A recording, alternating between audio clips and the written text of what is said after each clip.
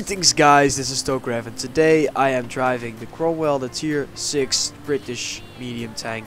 This is an absolute beautiful vehicle. It has some crazy mobility capabilities and it has got a very good DPM.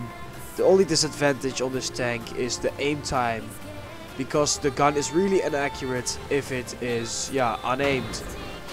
So guys, what you want to do in the Cromwell is of course go into positions where the enemy have a hard time getting you, because of course this tank has got a really low amount of armor. I take one hit there from the MT-25, it doesn't matter. I feel like that in this position on the map Swamp we have got a very good chance on getting shots upon the enemy without them shooting us back, because you've got this position looking around all over the map and you can just hopefully get opportunities to put some shots into enemy tanks and then quickly pull back behind these ridges. Overall, I don't like Swamp that much because this map most of the time plays out really campy if you come from the other side of this map around the heavy line right here. But as we are talking about the heavy line, as you can see, most of the enemy team have gone there, so that should mean that the tanks there should push through rather quickly there, because there's a lot of enemy tanks there and we have got our tier 8 heavies. This is a tier 8 matchup, I forgot to mention, so it can be pretty hard for the Cromwell to perform in some situations like this. But an MT-25 is always a good thing to come across with. It's a bit dangerous to not pull back, because I am an easy shot for tank destroyers who might be standing back there. Great shot. Enemy vehicle destroyed. And I took down the MT-25 and pulling back to avoid shots from the Type 59. I am not going to attack the Type 59 frontally, because most of you will know that the Type 59 is a really good tank. OP as hell, as we call it, of course.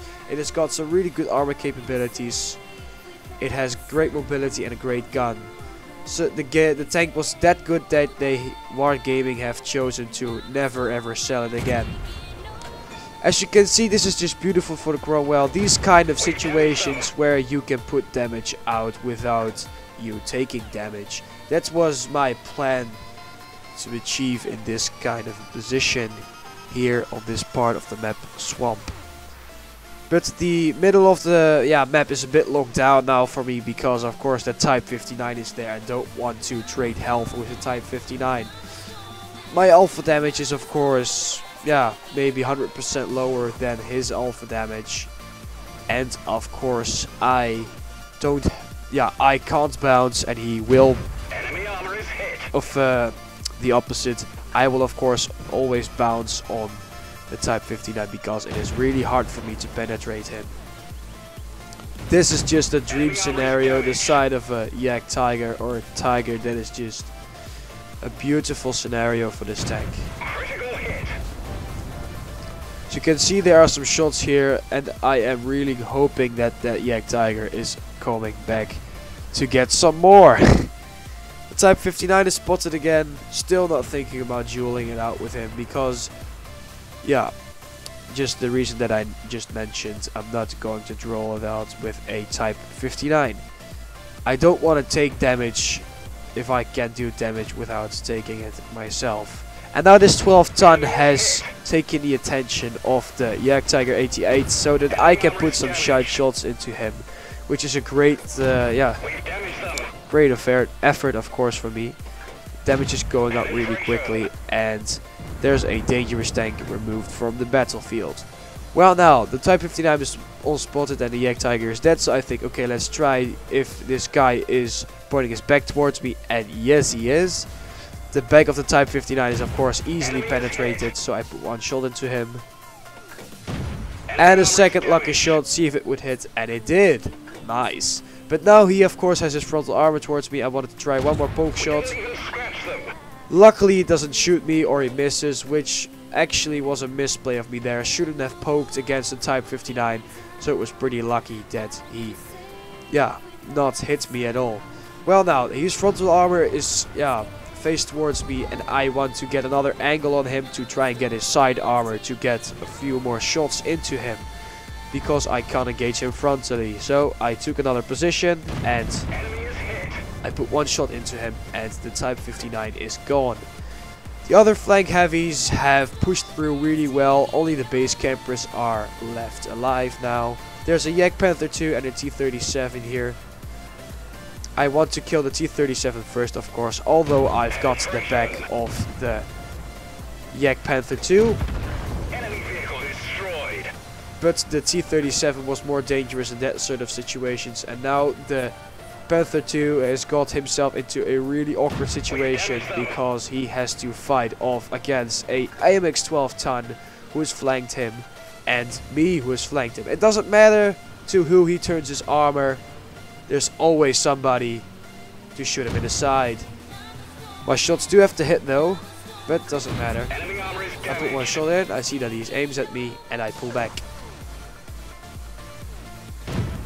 Another shot misses, unfortunately. I go in because he's driving forwards. I put a shot in, and he's gone. Great effort from me in there. I did 2,500 damage in a tier 8 game. This is crazy. Just to show you how good the Cromwell can be, even in a tier 8 situation. The penetration is not good. The armor is not good. The mobility is great. The gun is alright. And eventually in this game, I ended up with highest damage on the team.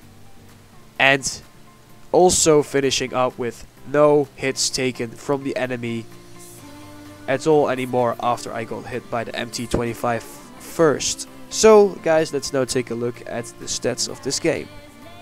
As you can see for the game in this Cromwell, we picked up the Ace Tanker badge for this game in a tier 8 matchup. We also got a Fire for Effect medal and a Bruiser medal. As you can see, we did most damage of our team, and we were on top of XP as well. But the Rheinmetall Borsig on the enemy team got almost 4,000 damage, which is of course really well done to him. I fired 28 shots this game, of which 22 hit and 21 penetrated, giving us the damage total of 2,479. Hits received 1, penetrations 1. That was the only shot that we take from the MT-25. But my great mobility of this Cromwell, we were able to not take any more hits from the enemy team and end up the game with almost 700 health remaining. We got 1,249 base experience, which was the Ace Tanker in the Cromwell. We were an absolute blitzkrieg on the battlefield, and we of course finished this game off in style with that nice run off towards the Yak Panther 2. As you can see, this is kind of what you need to do in the Cromwell to get an Ace Tanker badge. It can also be possible in a tier 6 matchup, but that is a lot harder than it. It kind of depends. If you try to get an Ace Tanker on a tier 6 match, you of course have to do more damage.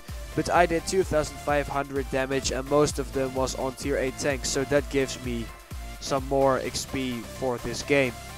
Alright guys, this was the video. I hope you liked it. Please leave a like, as I did put a lot of time in making this video. I hope you like me seeing play in the Cromwell. Let me know in the comments below if you want me to make more of these bombings around videos, just me showing replays of. I hope you liked it still, and I'll see you next time. Now the storm that's taking over.